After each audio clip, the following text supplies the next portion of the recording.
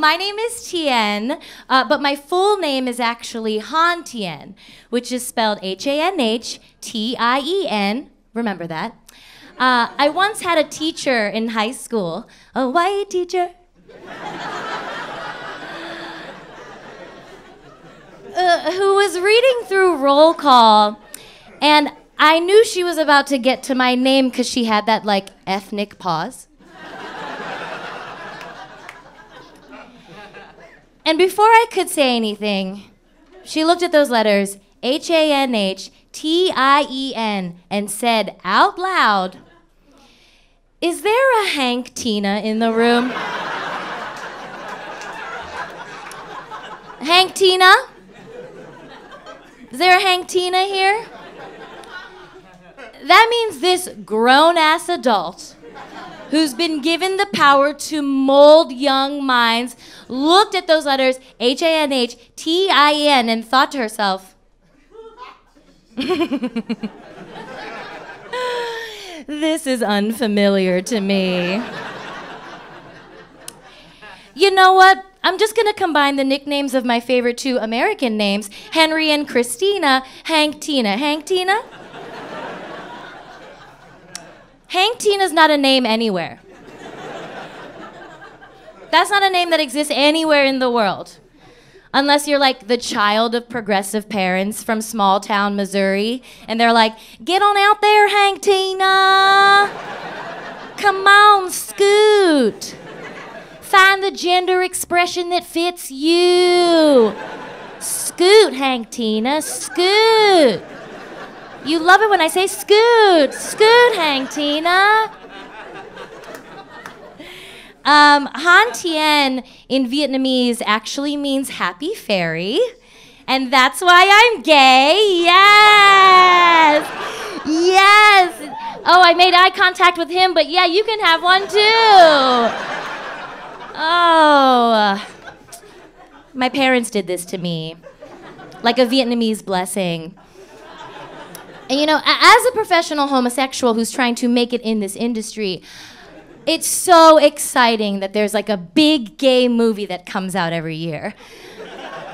Like a few years ago, it was Carol, Call Me By Your Name. This year, it was Joker.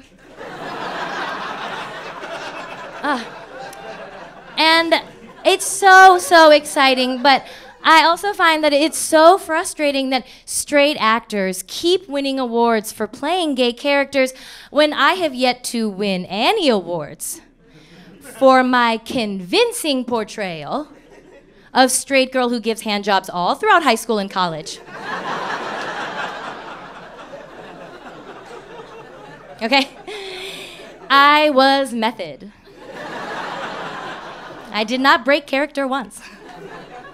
Some people said it was brave. Others said, "Ow, too dry." So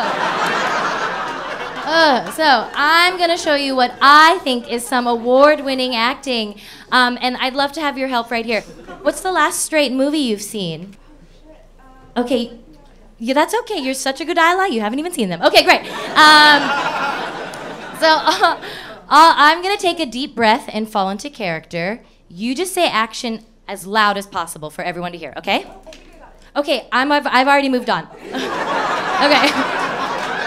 Okay, I've like, okay, thank you. Oh, okay. Okay. Okay, you got that? Okay, right, okay.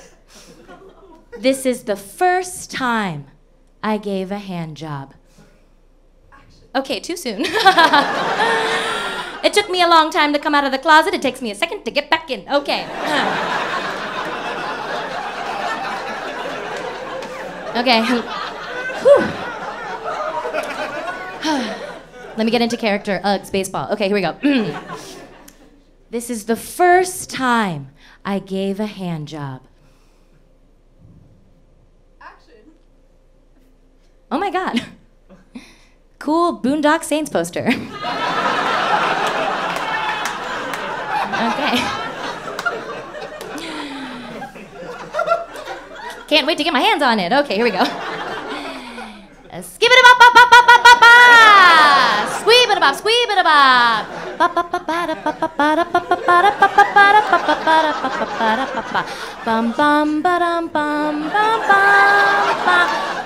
Ooh, it's working. Bum, ba-dum, bum, bum, bum. Oh, you're done already. And I'm gay and seen. Thank you. Thank you. Oh. Glad my sister's here to see that. I grew up in a predominantly white suburb, and when you're one of the few Asian American kids, people say some pretty weird stuff to you. And by weird, I mean like entertainingly racist. Not like, oh my God, that was so bad, but oh my God, that was so creative. How did you come up with that? So I was in high school shopping for tankinis at the local TJ Maxx. Yes, ladies, tankinis, because I wanted to be modest but flirty, you know? Show an inch of my skin so people are like, what's the rest of her stomach look like? And so I was shopping for tankinis and I felt a tap on my shoulder and I turned around and this white woman goes, "Are you Michelle Kwan?"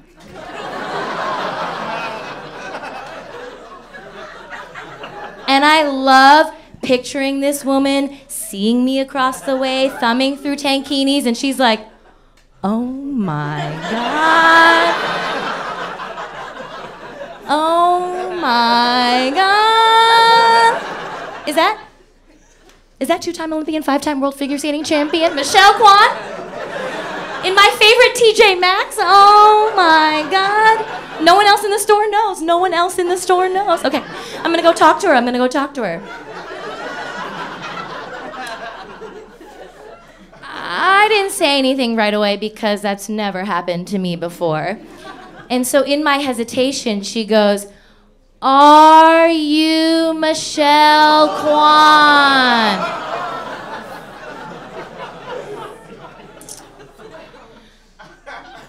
I don't want to speak for Michelle. But I feel like I'd know my own name if it was Michelle. You wouldn't have to slow it down for me. When I look back on that moment, though, I really can't blame her because I was shopping for tankinis like this.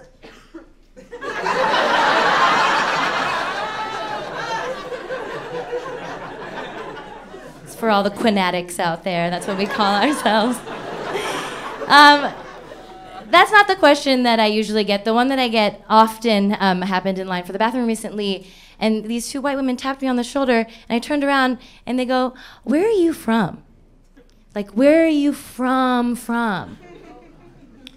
And so I looked them dead in the eyes, and I said, "In a land so far away, where everyone looks the same.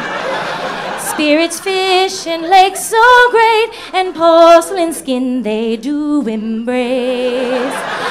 Fire rises from the water, ancient men and quiet daughters. My home I yearn to see, pussy willows tickle trees. Snowy flakes south of the moon, I hope this song will bring you to Erie, Pennsylvania. Erie, Pennsylvania.